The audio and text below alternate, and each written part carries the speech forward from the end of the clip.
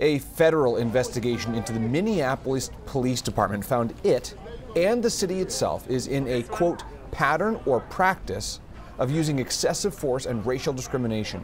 The Department of Justice began its investigation after the murder of George Floyd in 2020 by Officer Derek Chauvin.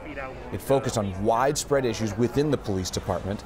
The probe found that the Minneapolis PD uses excessive force, including unjustified deadly force.